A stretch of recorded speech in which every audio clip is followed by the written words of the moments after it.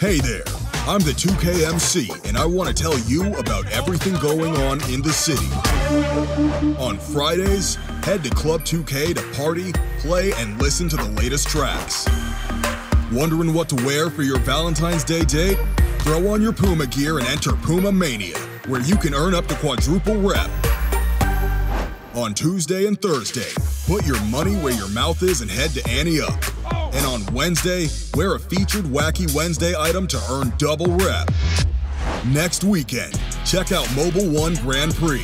Start your engines and finish the race, and you could walk away with exclusive Mobile One items, VC, and more. So to recap, here's our big board of upcoming events in the city. That's it for me. I'll see you on the courts. Hey, this is Brian Anderson. And I'm Grant Hill. And you're watching NBA 2K TV.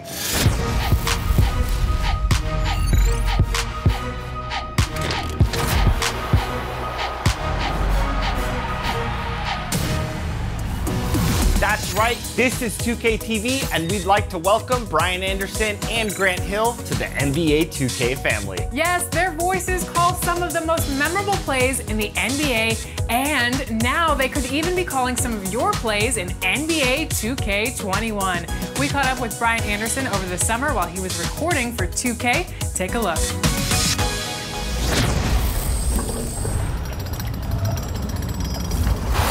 Welcome to a special edition of Sunday Night Basketball here on 2K Sports. Joined by Grant Hill, Steve Smith, and Allie LaForce, I'm Brian Anderson. Welcome to 2K TV and welcome to the 2K family. Brian Anderson, we're so happy to have you on the show. Welcome, welcome, welcome. Tell us about your recording session today. Oh man, I'm so happy to be a part of this great group. We've done a lot of recording. Today was especially fun because we were able to get into a lot of some of the new names in the NBA and kind of wrap up what happened in the bubble. That was an incredible night of hoops. A tremendous finish. They waited until the very last moment to seal it. What was your favorite moment from today? Well, you know, anytime you can raise your voice, it's a fun moment. So I like when we're able to just kind of like, you know, imagine those big dunks. Here's James. Oh, wow! Oh, watch out below. Big finish. Some of those great moments. And so, you know, there was a lot of those today where we were calling out amazing scoring performances. I think we went as high as like 91 points. So if somebody ever has a 91-point game in the 2K game, then it'll be called 91 points. Here's Mitchell. The Blazers making their last shot. Takes it inside. That is what I'm talking about. Wow. You also recorded with Chris Webber, Smitty, Grant Hill, Doris Burke. What was it like to mimic real-life broadcasting in 2K with so many of your colleagues? It felt really natural, Alexis. It felt like what we've always done. I've never worked with Doris Burke, but all the others to pair up in the virtual world. And being my first year, it was a really fun experience all the way around. For the win! It's good! It counts at the buzzer! In NBA 2K MyTEAM mode, we have spotlight challenges where you recreate a moment from an NBA player's career. So Damian Lillard chose that incredible moment from that 2019 Western Conference playoff game. And guess who was on the call? You were. Can you recreate that moment and tell us what was going through your head? You know, what was going through my head as a play-by-play announcer, you're always worried about sidelines. So what was going through my head was he was literally 5 feet from me. Because of my position at the table, and I was sitting with Kevin McHale for that. Paul George was right with him. And let's see, I remember that he was dribbling a lot. I feel like there were like 14 seconds on the clock when he took over the possession. He was not about to pass it. I remember when it was over, I said, Damian Lillard, are you kidding me? And then I just stopped talking for a while. When you said, are you kidding me? That brought me back to all of the promos that they play on TV, because I think I've heard that 1,000 times. And that's the way I felt in the moment. Like, seriously? A 37-foot game-winning, series-ending shot over Paul George, one of the great defenders in the NBA, and Damian Lillard, who's giving up 5 inches, 6 inches to Paul George, hits this incredible basket. And what an amazing moment that was. And his family was right next to me. Everybody just came pouring out, the team, the players, the families, those in the front row, and it was all happening right in front of me. It was quite a scene there in Portland. So let's say you are going to call a game. How do you prepare for that?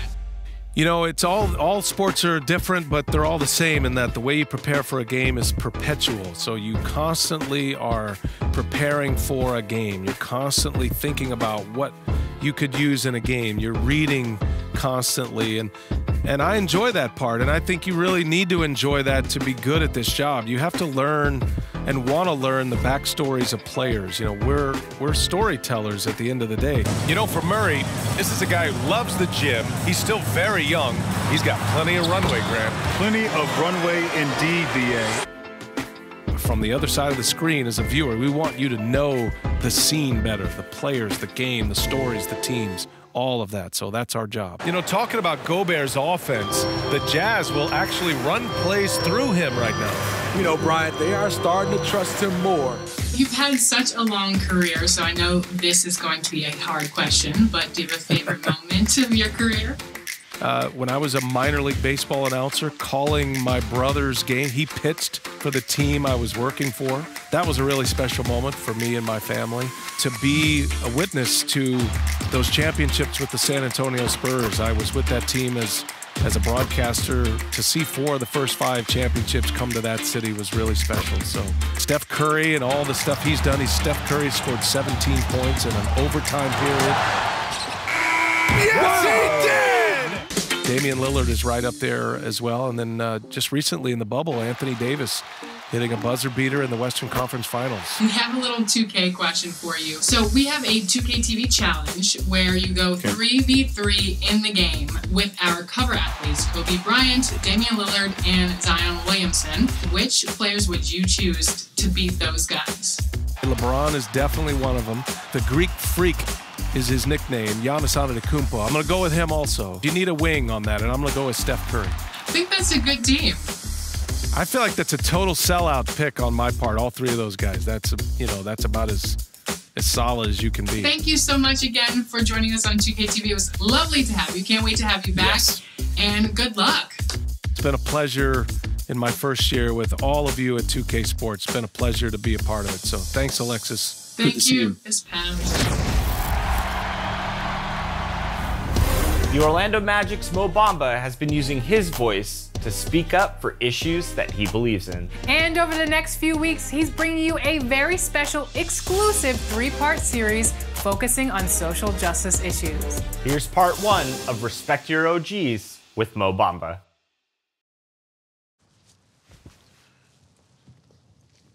One of the most influential people in my life was my principal in elementary school. In Harlem, it's tough, by all means. As soon as you leave school at 3 o'clock, life hits you. She was the first to really have us believe in ourselves. We repeated a motto every morning that basically what we said was that we were greatness. And for the first time in my life, I was told that I was great. And I wanted all of my actions to be reflected and called great.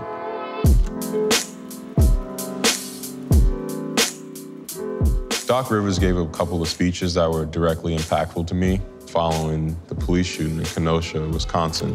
He went on to talk about how much, African Americans love this country, yet it always seems like the country doesn't love us back. It's amazing why we keep loving this country, and this country does not love us back. What hit me most was the conviction in his voice. You don't need to be black to be outraged. You need to be American and outraged. It's just really sad. We gotta do better. Like many great leaders, when he spoke, we listened and we followed. And this was just a stepping stone to pushing things out the door and creating sustainable change.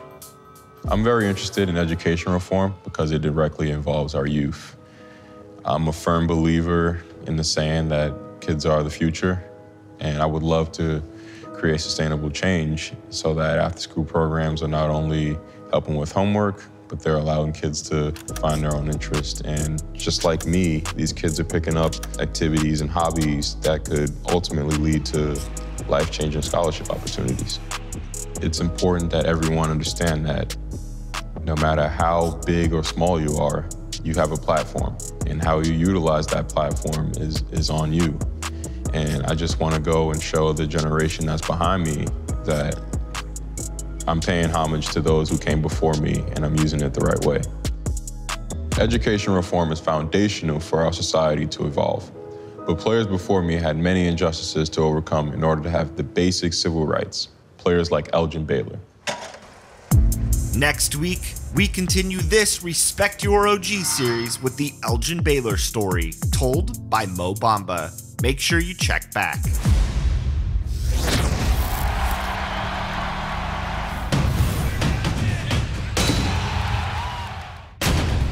The qualifiers are set. We have 32 contenders battling it out for the $250,000 MyTEAM Unlimited Tournament coming up February 20th. Nervousness, all of that some people might feel. I can't feel that anymore because I've already played the best of the best. Only 2 will move on to the finals to compete for the grand prize and the title. Now this is a different setting. This is 1v1. If I lose, I only have to blame myself. You just gotta try to stay cool, calm, and collected. No doubt, everybody out there gotta be on the lookout trying to defend my crown for sure. Will we have a repeat champion? Will a rookie take it all? The stage is set. It's really a humble experience to see that you're up there with people that, I don't know, 3 weeks ago, a month ago from here, I was watching on my computer or you know, streaming and stuff. It's really awesome. I'm very confident. I'm very comfortable. I think that when the pressure's on, I will rise. We have an exciting MyTEAM Unlimited Tournament ahead of us, and today I'm joined by MyTEAM correspondent Brian and YouTube MyTEAM extraordinaire KILLZAMOI. How you doing, gentlemen? Very good, thank you. Thanks for having me on the show. Doing great. Always a good time talking about the $250,000 MyTEAM Unlimited Tournament. That's right, lives are about to change. So KILLZAMOI, you've been breaking down things all over YouTube when it comes to MyTEAM. You can educate so many people on this mode. How are you liking MyTEAM this year? What are some of your favorite things about it? I definitely think one of my favorite things is the XP rewards. The fact that we now have a level up system. Reaching level 40 allows for some of the best cards in the game, and especially talking about Season 1, which you would expect that card to maybe be outdated. Steph Curry is still in my lineup and still is one of the best cards in the game. Now with Season 4 and Galaxy Opal Kawhi Leonard being the level 40 reward, I feel like that is a card as well that just everyone needs to grind for and everyone's trying for, because it's one of the best cards in the game. And also, if you no money spent, there is actually a chance for you to be able to get that card through grinding. I think that's one of my favorite things. Also, the amount of content that 2K has been dropping and allowing us to be able to get out of packs, to be able to get for free. For example, that Baron Davis Galaxy Opal free card that came out around Christmas was just an awesome addition, and I feel like 2K is doing a really good job this year so far.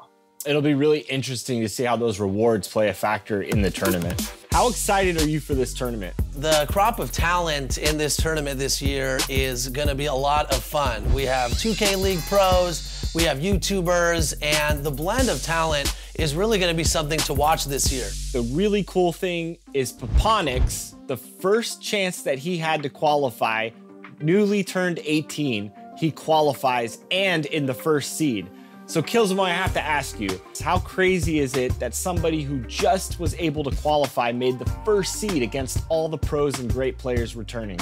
Yeah, it's crazy. I feel like definitely the younger people are getting, you know, even better and better, and especially because I would say that I remember back when I was in that little age, we didn't really have many like tournaments like this for 2K, but I'm glad that it's come around for us to be able to actually give those experiences and give those life-changing moments to people that, you know, just turned 18. So congratulations to him, and it's a crazy achievement.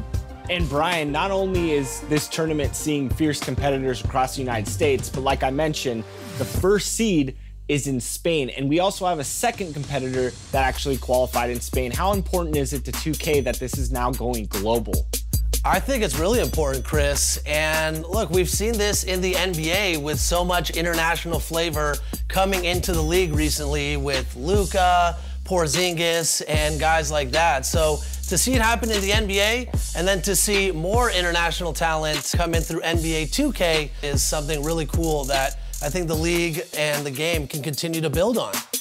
Now, another intense competitor that is in this tournament, a fan favorite, Ty Debo. He is a winner of the Global Championship, and he actually talked about winning that championship and what that experience did for him. KILLZAMOI, how important is it to have experience on your side in this tournament? Well, yeah, that's one thing that I was thinking about is I think a lot of people that do play the 250K tournament will probably have a lot of pressure on them, especially if they make it to those final rounds and especially the final. I think that's something that people that do have experience will definitely take advantage of because it means that they've been in those pressure situations to be able to hopefully, you know, understand the way that the game is going to be played and hopefully just play their normal game, because I can understand that I probably get a bit shaky, so that's because I have no experience. So I see that they will probably have experience and that might give them an advantage. What kind of focus does Ty Debo need to come in with to compete again in a 1v1 level? Yeah, he's gonna have to be locked in. And actually, Jomar, who took home the championship last year in the MyTEAM tournament, he had talked about how it's a much different game and a different feel. So I think that's one thing when we talk about Ty Debo is how he's gonna be able to translate that coming into the tournament. And you mentioned Jomar. He just qualified in the last round. He's in the tournament. The experience is there. He's won it before. He's hungry to win it again. How do you think that favors him in this tournament this year?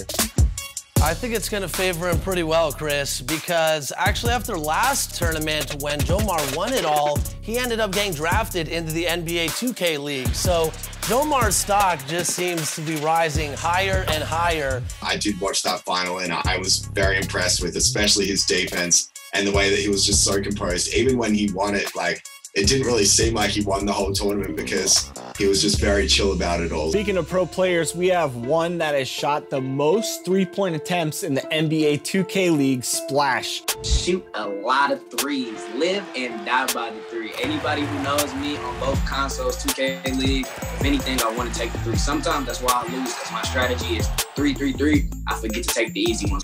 How do you think his high-octane offense will factor into this tournament? Yeah, we know what the MO with Splash is. He likes to take a lot of threes, and he's usually making a lot of threes. A couple cards that I expect to see from Splash, the Pink Diamond Steph Curry.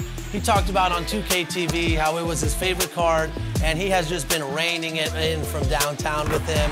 And then Galaxy Opal John Havlicek. That card is a shooter, and I've been seeing Splash hit a lot of tough threes with that card. KILLZAMOI, I don't think MyTEAM fans like to shoot a lot of threes, do they? Oh, trust me, they do. Yeah, I love shooting threes, and I feel like the big reason that I love shooting threes is because I love to win, and the thing you got to remember is 3 points is better than 2 points. That's the one thing that I always have in my mind is I always try and go for threes first. Yeah, it's a big way of obviously winning the game, and I think that's going to play a huge factor in Splash's game, so yeah. We'll be back to the MyTEAM Roundtable in a moment after we take a look at this week's top plays. Time for some February fire! I'm the 2K MC, and it's time to check out your top plays of the week. Our first play is from the finesse god in the wreck. Life has lots of what-ifs. What if you pick the ball handler at half court? What if you trip over your own feet? What if the help D is late? Avoid these regrets. Follow your dreams through all of life's and ones. Next up is from MyTEAM and Zeta Punisher. What do you get when you cross Jordan speed with Kemp intensity? Dunk dunk! That's what you get. These two never played together, but in MyTEAM, any combination is possible. Toasty! Back at the wreck with Mel Smasher. Final possession. Keeps the defender confused with a myriad of dribbles and greens the buzzer beater from inside the arc. 10 dribbles in 6 seconds. Unpredictable handles. Get wrecked, scrub. Ha ha ha! ending this one with Alex Power 5. Attention passengers, Barrett Davis is now cleared for takeoff. You never know who might soar over you in NBA 2K21, or who's left standing underneath. It may even be the GOAT.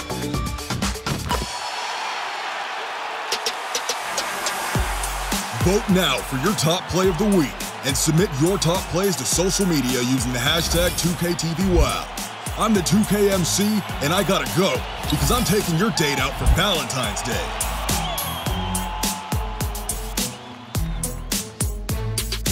That's it for the top plays this week. Now back to the Knights of the MyTEAM Roundtable.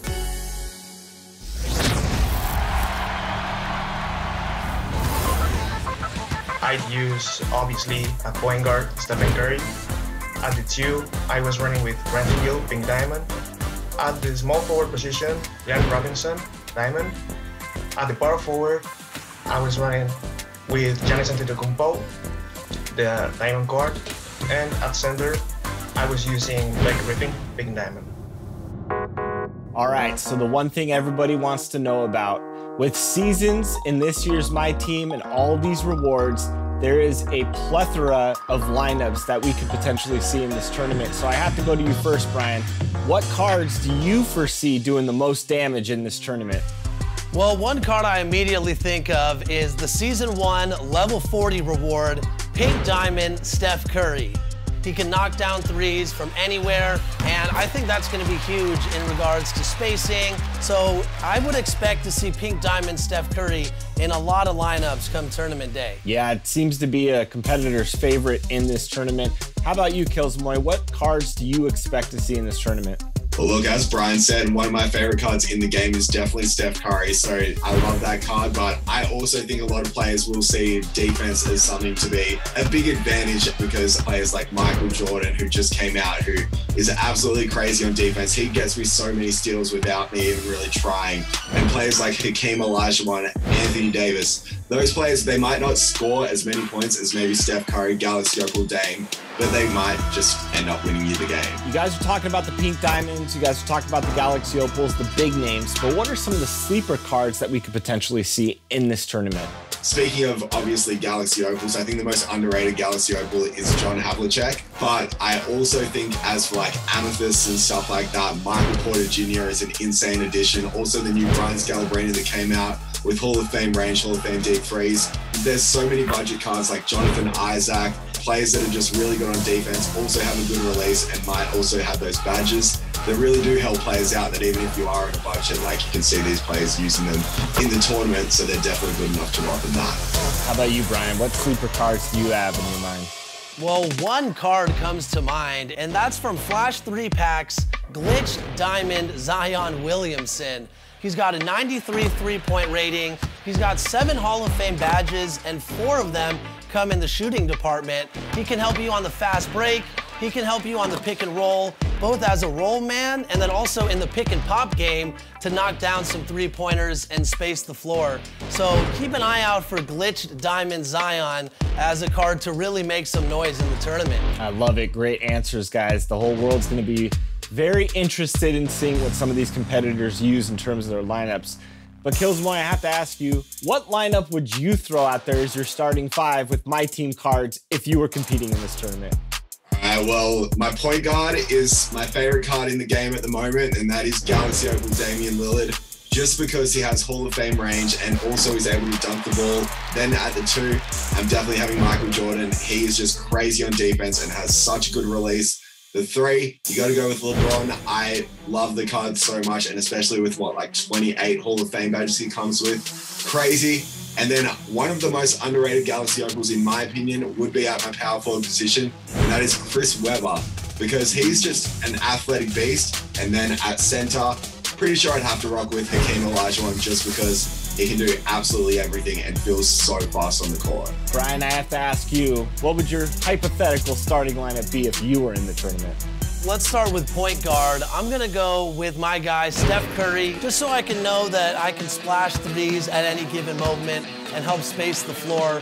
As shooting guard, I'm gonna go with Galaxy Opal Tracy McGrady. This guy can do it all. And then at small forward, Galaxy Opal LeBron James. That card is the ultimate all-around player. At power forward, I'm gonna go to the Idol Series 2 packs and pull Galaxy Opal Anthony Davis. And then at center, come on, we gotta go with the dream. Hakeem Olajuwon, he won back-to-back titles with the Rockets, and I think he would help me win at least one championship, so that would be my starting 5. So there it is, this special My Team Roundtable. Thanks so much to Brian, our My Team correspondent right here on 2K TV, bringing you all the news. And of course, KILLZAMOI, breaking down all things My Team on his YouTube channel. Thank you, gentlemen. Thanks for having me. Thanks, Chris. Remember, you can watch all the tournament action right here in-game via 2K Streamcast on February 20th at 10 a.m. Pacific time. You won't want to miss it.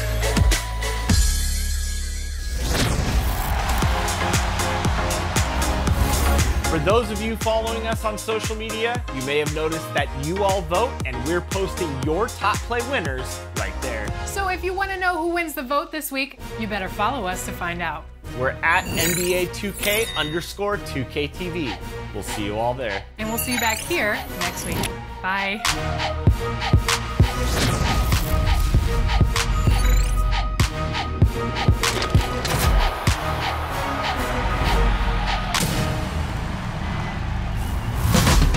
Hey there, I'm the 2K MC, and I want to tell you about everything going on in the neighborhood.